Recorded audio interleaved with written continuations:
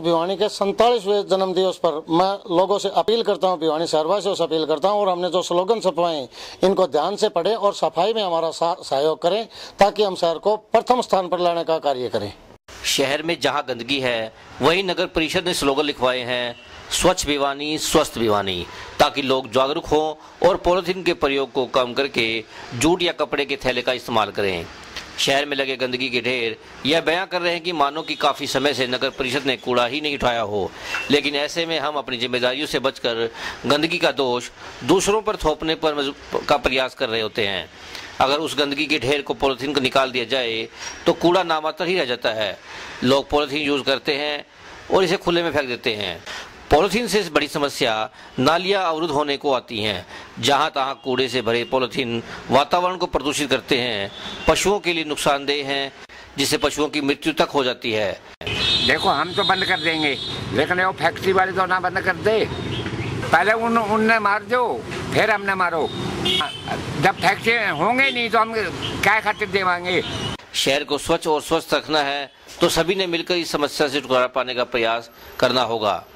शहर में रोजाना हजारों टन कूड़ा निकलता है, लेकिन उसमें से ज़्यादातर पॉलिथीन बैग ही होते हैं, जो कि दिन प्रतिदिन प्रदूषण के स्तर को बढ़ाते जा रहे हैं।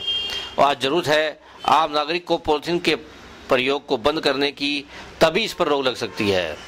भिवानी से जिंदगी लाइव के लिए सरदार किशन सिंह। मेरी सभी भिवानी शहरवासियों से अपील करता हूं कि पॉलिथीन को पूर्णतः बैन करें, और इसको हमने लोगों को समझाने के लिए हर शहर के जो सरकारी दीवारें हैं उन पर स्लोगन भी छपवाए गए हैं।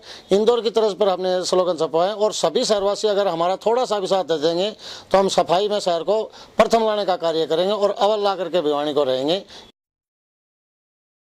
पॉलिथीन को यूज ही ना किया जाए तो जो ये समस्या है पर्यावरण की, ये बहुत हद तक कम हो सकती है। अब देखा यह जा रहा है कि जितना भी हमने सामान लिया, घर का सामान लिया, राशन लिया, पॉलीथीन में आया, उसके बाद पॉलीथीन को डंप तो होता नहीं, पॉलीथीन ज़्यादा से ज़्यादा पोल्यूशन होता है, एयर पोल्यूटेड बहुत ज़्यादा होती है, जो आदमी, जानवर और सभी के लिए घातक है। कि लोगों को अपने प्रति भी और समाज के प्रति भी जागरूक होना पड़ेगा और पॉलीथीन का प्रयोग के ऊपर रोक लगानी पड़ेगी।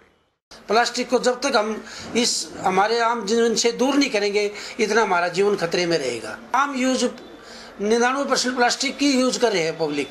प्लास्टिक से जब तक नहीं बचेंगे तो जब तक कुछ भी नहीं हो सकता। इसलिए मानव जीवन को अपना सुरक्षित रखने के लिए प्लास्टिक को दूर भगाना है, बिल्कुल इसको कहीं नजदीक भी नहीं आने देना। इसलिए मैं पब्लिक से निवेदन करता हूँ कि प्लास्टिक का प्रयोग ना करें।